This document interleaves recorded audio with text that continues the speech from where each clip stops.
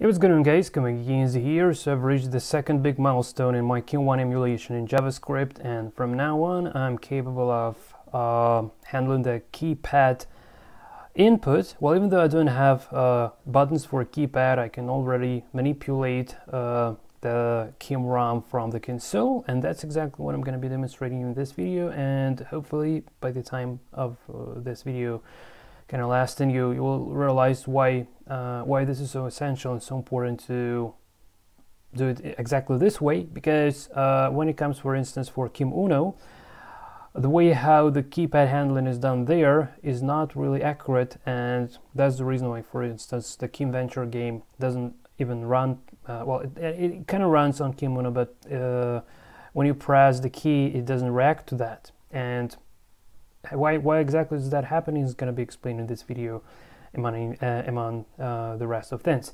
So here I have a variable called character pendants. If I just copy this variable and paste into my console, I'm sorry if it's a little bit laggy because of my video recording software, so probably I'm doing something horribly wrong.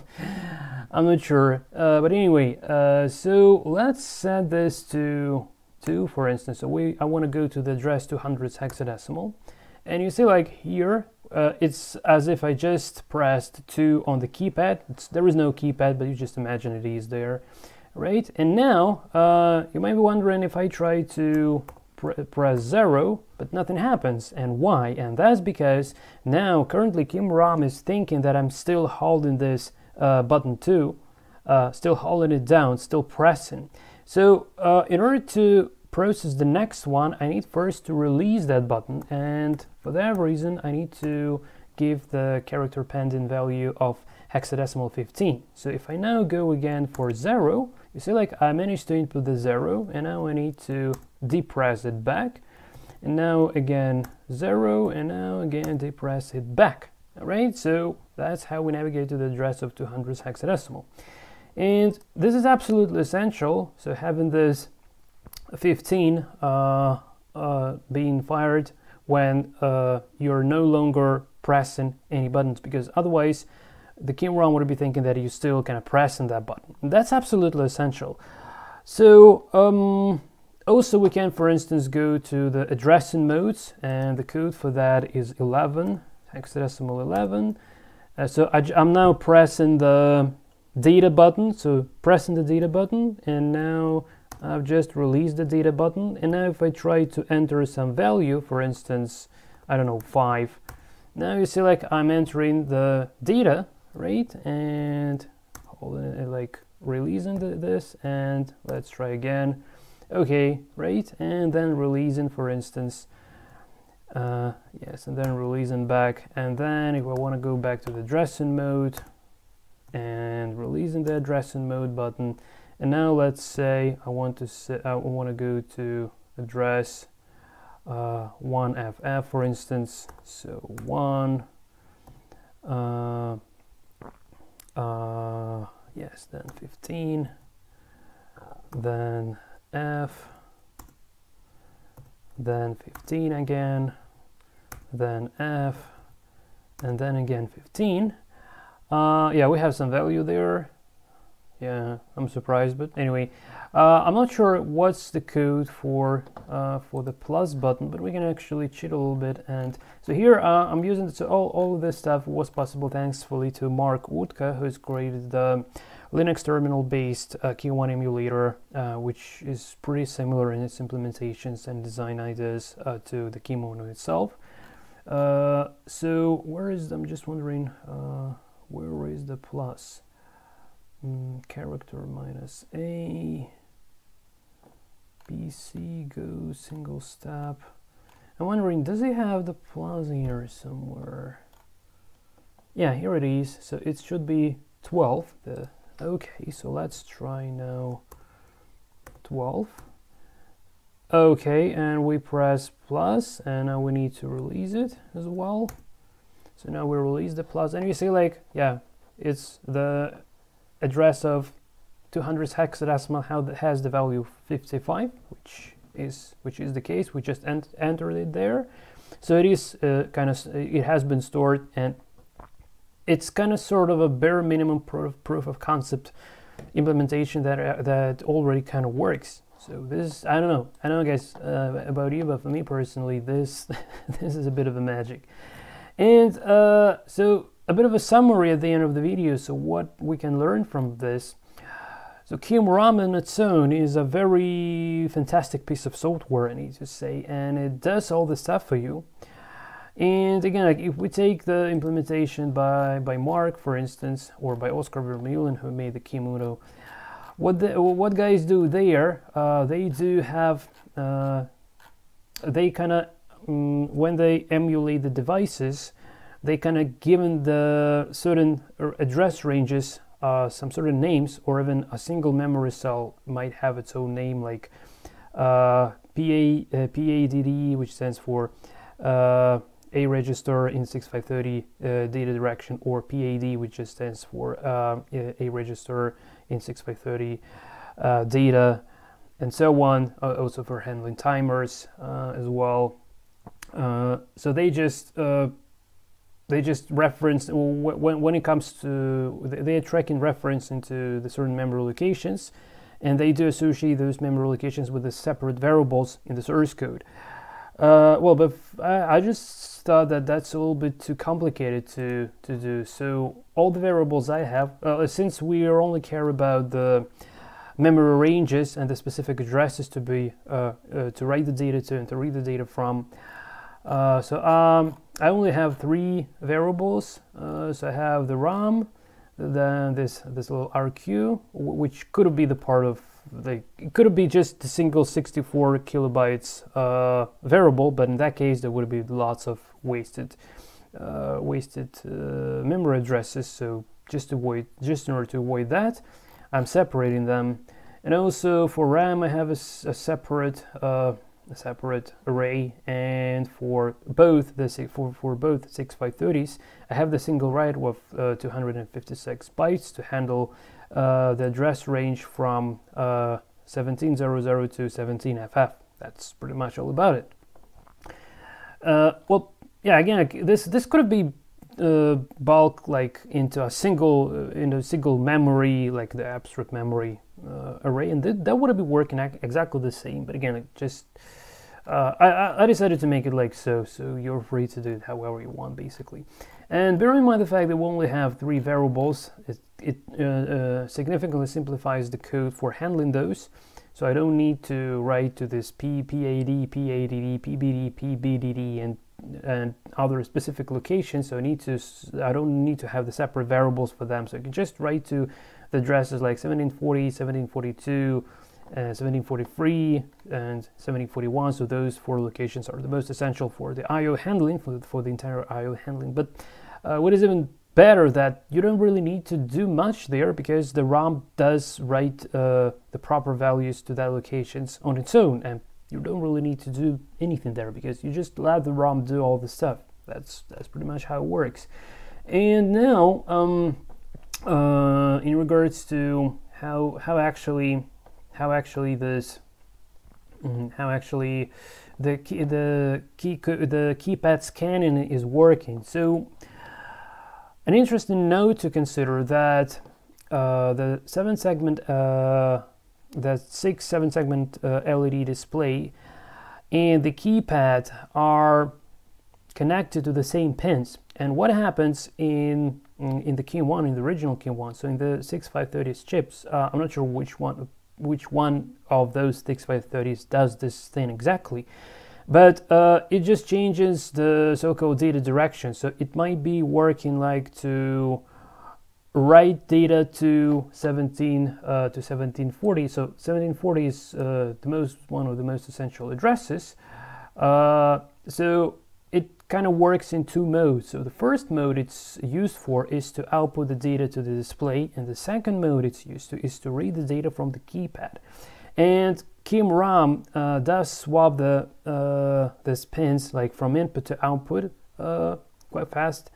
So it's not using interrupts. I was thinking it's using interrupts, but actually no, it just it outputs the value, and then it goes and swaps the data direction in one of the 6530 chips, not sure in which one in particular, and then it starts reading like the signals from the keypad. So this is how it works. This is how the logic of reading the data from the keypad works. So it just happens within the KIM-ROM itself that when it writes to the address 1742, so here I'm using 0x42 because of the mapping the 1742 within this write. So just to make the indexes mentioned properly. So actually, the absolute here the write 42 is the absolute address of 1742. So just to avoid you getting confused by this. So here we have the data direction. It doesn't really contain the data direction. I'm sorry guys, just want to quickly reference that just to avoid any misleading things. So 642 IO register B. Oh my god, I forgot. Okay, maybe Control F 1742. I really forgot about this. I don't remember what it stands for.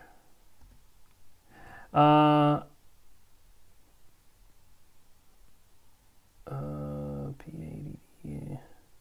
Oh, maybe I just hold on a sec. Control F. Yeah, this is the data in the B. Yeah, so yeah, 1742 is SBD. Which is the register in the 6530 chip. Not sure in which one in particular, but anyway. Yeah, it's also the data. It's not a yeah, I thought it's the data direction, but yeah, it's not. It's actually data. Well, so I can't say for sure which one. Oh yeah, probably we don't even care about the data direction. Yeah, so we only care about what happens within this SBD at 1742.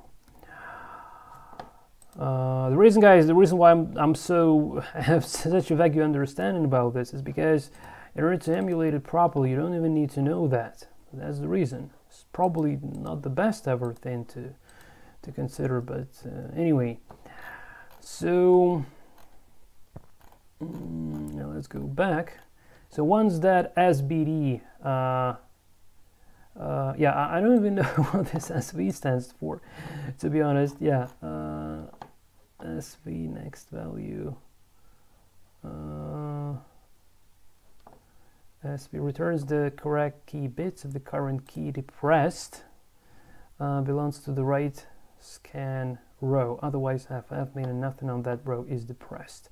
So yeah, yeah, I still need to try to figure out what this SV stands for, but anyway, in order to obtain this SV, well, it actually, well, just probably there is a better actually, it's sort of a row that we're traversing.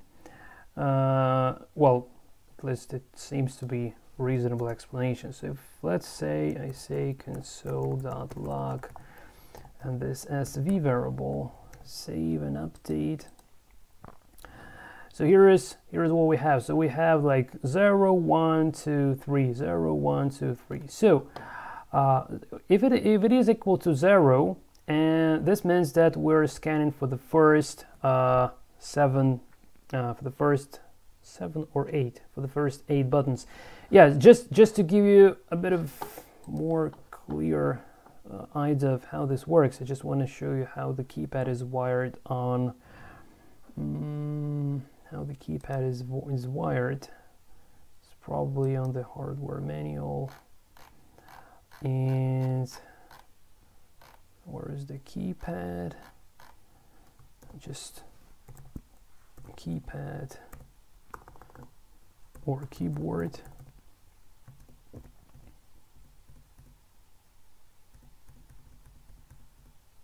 Okay. Yeah, I should have prepared better for this. Okay, guys. We'll now just find this in a moment. Hold on a sec. Microprocessor, peripheral devices. Nope. Addressing.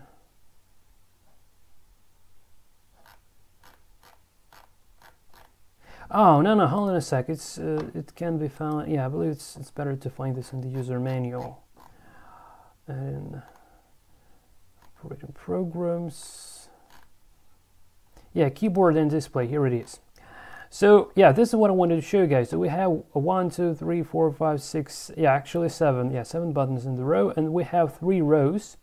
So this is what this code does. So it kind of intercepts the ROM, traversing through all of these rows, and then for every row. So here we have these key bits. So like the first button. So if the first button is pressed in the row, it creates the code BF. Then if this, it creates the code DF. And I'm not really sure 100%, but I know the BF is the 7-segment code for 0. So most likely, I believe most likely these are most likely these are the 7-segment codes for like from 0 to 7. Can we somehow check that out? Yes, we can. For instance,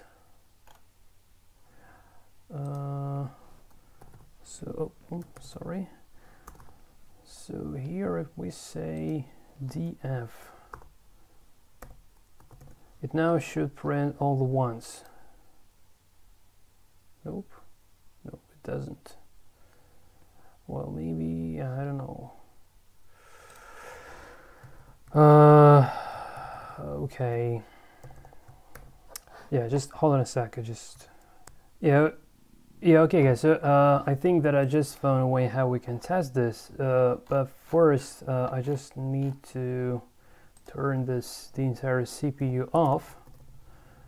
So yeah, and update, and now it shouldn't be laggy really. What? Oh, it just didn't save. Okay, yeah. And now just to make sure that these key bits are exactly what I'm thinking about. So if we say SSD1, and this is the first display, and there is a function display digit,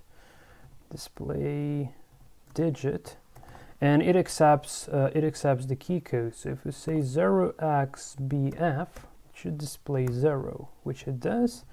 0xDF should display 1. Nope, it displays A. This is interesting. And I didn't know that, so yeah, let's try. So what is the EF? And this is 9. Yeah, so probably these are some specific codes. I don't know what they mean, to be honest. F7, A. Yeah, so yeah, it doesn't really seem to mean much. FB and FD. Okay, if I just, hold on a sec, 0, 0 again. And DF. Yeah, it's still the same, 0, 0, and FE, for instance. Yeah, so doesn't seem that these codes, no, definitely these codes are not the digits, as I thought. So I'm sorry. Yeah, these codes are definitely not the digits in 7-segment codes. They are not. So they are just some random gibberish. I don't know why exactly these codes. Maybe because of I don't know. I have no idea why. But anyway, if we do so what we input from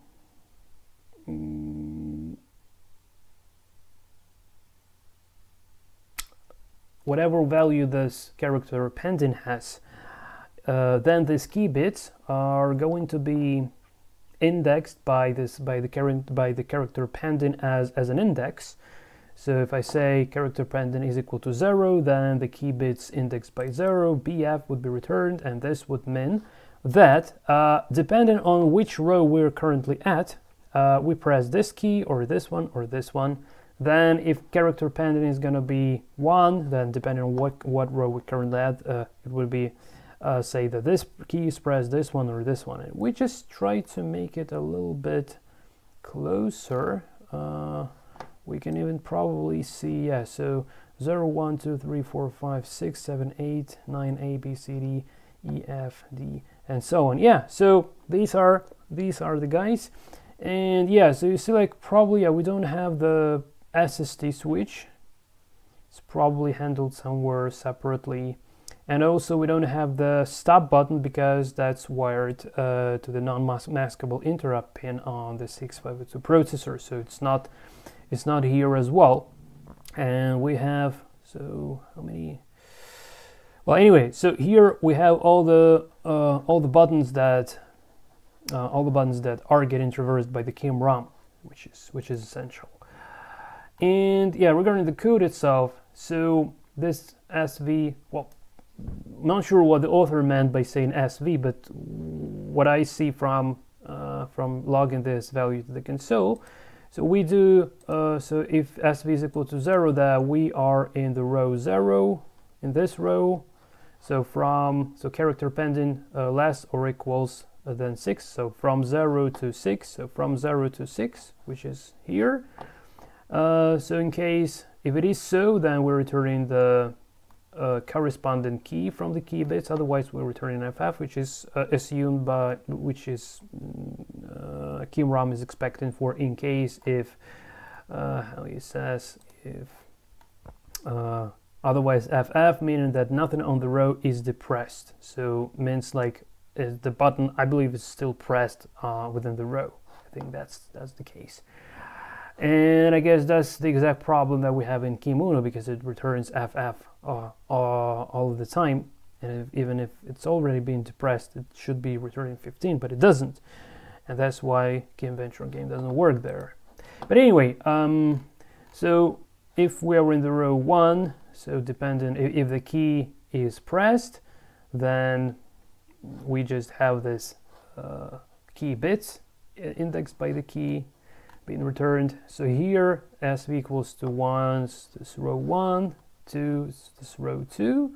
So here respectively from 7 to 13. So 6, 7, 8, 9, 10, 11, 12, 13. So these guys, and for row 3 from 14 to 20. And yeah, so just gets indexed properly. So yeah, just to make sure that we always return one of these values. And otherwise, if this SV is equal to 3, that means that KIM-1 is in the serial mode. But since I don't have that implemented, I'm not sure whether it should be done for this emulator in particular. Probably this might be a good idea, but well, we'll see anyway. So yeah, this is still kind of to be considered on the cards. But anyway, for now, it just returns 0xFF because we don't have this serial mode. So yeah, as far as we're not in the serial mode, then by default we should return this FF here as well. I'm not sure what this 80 stands for, so probably needed for KIM-ROM as well.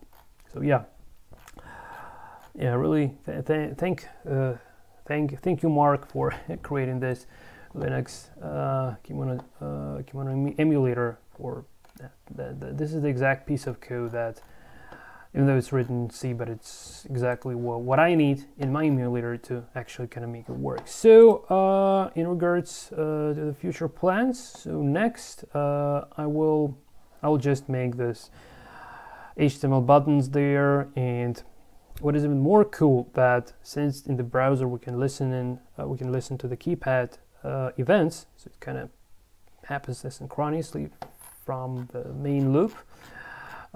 This would really be like very responsive, which is cool as well. So for instance, in KIM-1, the keypad is getting read once per 100 processor cycles, well, 100 clock cycles. And here I think we don't need even doing that because we can just fire the on button click event. That's pretty much all about it. Not exactly on button click, but on mouse down would trigger the character panned into the certain key code that I was entering manually here. And once the mouse up event is kind of triggered, then the character panel would get restored to 15, and hopefully this is how the original behavior of how the original KIM-1 keypad is actually working would be imitated here in this emulator. So this is it from my side, guys. Thanks for watching. Hopefully the next video I will already present a sort of the very first version to play around. Not sure if I can call it the beta version, but anyway, I believe that the next version would already be available online to play around with, so you could have just enjoyed this KIM-1 user experience like I do. So yeah, this is it from my side. Thanks for watching. Until the next time, and take care.